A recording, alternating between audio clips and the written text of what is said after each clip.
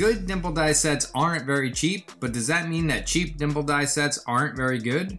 In this video, I'm going to test out a set of dimple dies that cost me less than $50. A dimple die is commonly used in metal fabrication. To reduce the weight in a panel, you can cut out or drill a hole, but in doing so, you sacrifice rigidity. To get back and even increase the rigidity is where dimple dies come in. The flared edge around the hole can allow you to use a thinner gauge metal and stiffen up a floppy part, because no one likes when their part is floppy. Dimple dies are used in those really cool looking panels that connect the roll cage to the A-pillar of a race car. But another use of a dimple die is to add traction to something like this badass custom-made brake pedal. You can also add them to an inclined surface such as a ramp, because with the flared edge facing up, you can greatly increase the grip on a normally slick surface. If a dimple faces down, I guess when it faces up you'd call it a pimple die.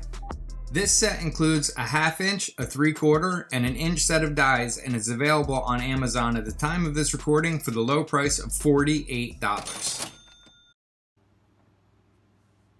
First impression, they look good. They look a lot better than what I could have put on my manual lathe. Now, I don't know a whole lot about CNC machining, but I feel like the hazing in the middle could have been fixed by using constant surface speed. In short, constant surface speed adjusts the RPM of the spindle so that the ideal surface feet per minute, or meters per minute depending on if you've been to the moon or not, is achieved regardless of diameter.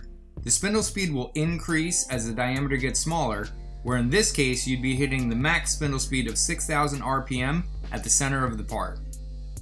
The measurements all look good, with the guideposts being a few thou under nominal size for each die. I prepped a few pieces of steel ranging from 16 gauge to 1/8 inch thick and some aluminum around the same sizes, and set up to punch holes in it with this low cost, cozy step drill that I also got from Amazon. I'm not usually a big fan of step drills, and this one worked okay on steel, but it definitely had a better time with aluminum. I also tried a 3/4 inch drill to do a comparison.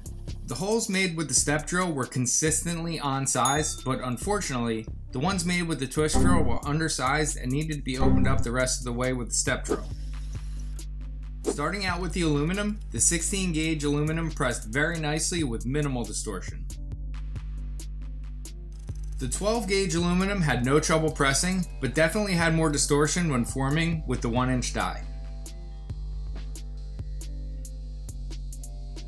The 1/8 inch aluminum easily formed a 3/4 inch dimple, but the part definitely ended up getting bent in the process. The 16 gauge steel pressed the best so far, with very minimal distortion to the part when pressed twice with the 1/2 inch die. The 16 gauge steel again pressed very nicely even when doing 2 holes with the 1 inch die, and only left minimal distortion to the part.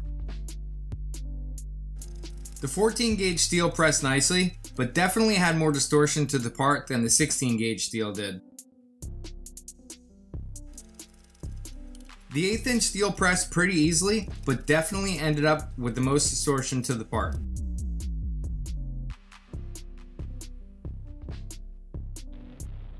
To counteract the bend, I pressed the die on the bottom side of the part to help bend the steel back into shape. This method didn't work so well with the aluminum, as the part was just springing back into place.